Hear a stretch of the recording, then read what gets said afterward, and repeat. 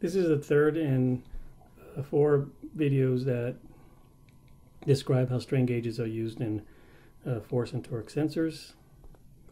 This video and set of slides discusses how we need to integrate a mechanical elastic type structure with the strain gauges to get the kind of function that we want to measure either a certain type of force or torque. We like to use strain gauges especially in beam type sensors. The beam structure geometry is often used to design different configurations of force and torque sensors. They have easy geometry so that we can design and analyze the structure, and the strain gauges can be easily mounted and configured to achieve different types of functions. So, for example, in the very common cantilevered beam, it's very easy to remember that the stiffness is easy to predict based on knowing the Young's modulus, the area moment of inertia, and the length of the beam.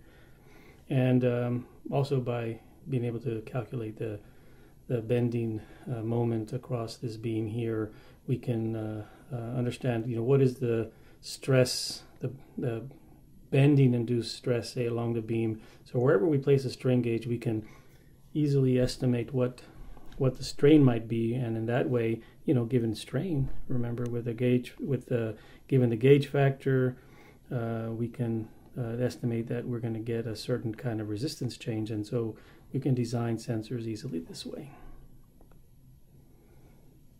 I've included this table here for your reference.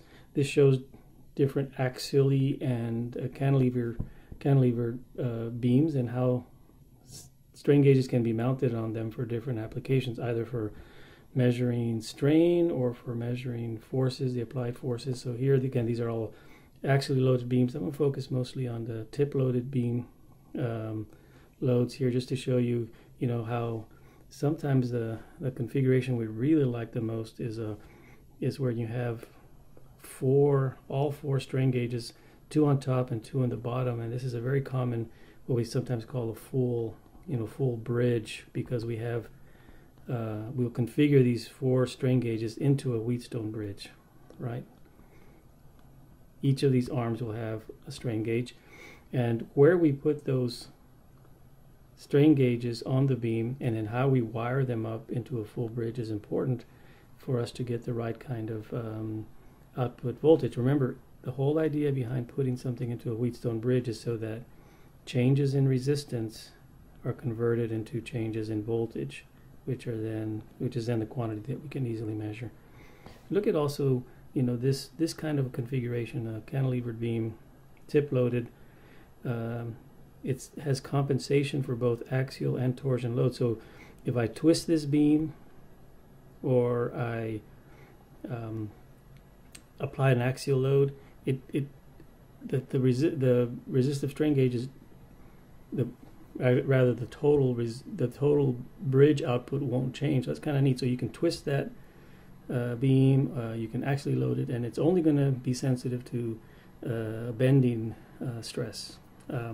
It's also temperature compensated. Since you have 4 strain gauges, if the beam changes temperature, all the strain gauges will change the same. So in that sense, you won't get any delta V for temperature changes. Very nice. So again, this table summarizes all of these different types of configurations, and you can find tables like this in textbooks as well. I wanted to show you also another table here that shows you how you can get different types, you can design different types of beam structures. Here's an axial strain. Again, here's the bending strain that we just talked about. Again, the 4. This is a really good one to remember in general. We're sensing bending strain only, so it's a nice design element. But there's also shear strain type beams and also torsional strain type configurations. Again, you should refer to textbooks in general. It's also a really good handbook called the Strain Gauge. If you ever get into this field, Strain Gauge Handbook, that's a very good reference that you can find in the library. For any of these designs, again, gauge placement is critical. Where you put the gauges, the kind of gauges. Note these are sometimes these can sense the shear strain in the to detect torsional strain. So can these here, right? So again, many different kind of strain gauges available for different applications. Recently ran across this figure also. Again, this was in the strain gauge handbook.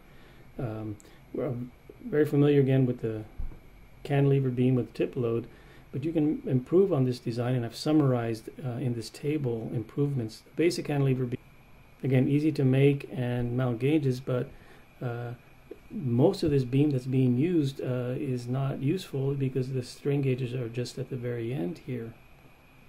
So there's a lot of mass added, and so there's some neat things that you can do. You can increase the strain by cutting out the area where you mount the strain gauges. You can also hollow it out to reduce the mass, and there's also a design effect here where you can taper the area where the strain gauges are mounted. What this does is it gives you equal strain across the actual strain gauge. Very subtle, but I just thought I'd throw that in there. Again, that's a reference from the strain gauge handbook as well. Now on this slide, showing you the whole combination. We have the Wheatstone bridge, showing those the 4 gauges and how they're mounted on a typical cantilevered beam. This ends up giving you a really nice relationship for that change in voltage as you get change in resistance. Show you that there's actually a nice relationship here. Shows you that if you have what the output voltage will be from this Wheatstone bridge. Here's V sub S is the input voltage, and so this is where that balance condition comes from. You can show that if R1 over R2 is equal to R3 over R4, basically this V naught is equal to 0, right? So now if you want to, you can show by, I won't derive it here, but there's a change then in the output voltage, again, per unit input resistance. Per unit applied voltage, excitation voltage. And you get a very nice relationship here that depends just on gauge factor and the strain of each of these strain gauges, as long as you mount them properly. So note this very carefully. Gauge 1 and gauge 4 are on top here. Gauge 2 and 3 are on the bottom, because when you put a tip load on here, right, the 2 top ones will be in tension, the 2 bottom ones will be in compression, just as you would like. The sign, right, of the strain here is negative. The sign of the strain here is positive. So when you add them up over here, you get a 4 times, and then you assume that, again, these, you remember your solids, you assume that if you have a neutral axis on that beam, that the strain on those is approximately the same. So you have all of these 4 strains are adding up, and you get a 4 times factor. So the final relationship, you get a really nice little formula if you want to predict, hey, what's going to be my output voltage per unit excitation voltage, and all you need to know is the gauge factor and the strain at that point. Again, knowing the bending moment, you could estimate what that strain would be for a given applied force on a given beam, right? Very nice calculation that you can do to make sure you design your sensor appropriately. So that's why this cantilever beam is so popular in design of strain gauge beam sensors. In the related video, we're going to talk now more about how, even though you get a nice relation, this delta V is still kind of small. You're still in the millivolt range, so it's important to have an amplifier, and there's a lot of information out there on amplifiers. I'll discuss an amplifier that we like to use in the lab to finish out the strain gauge beam sensor system.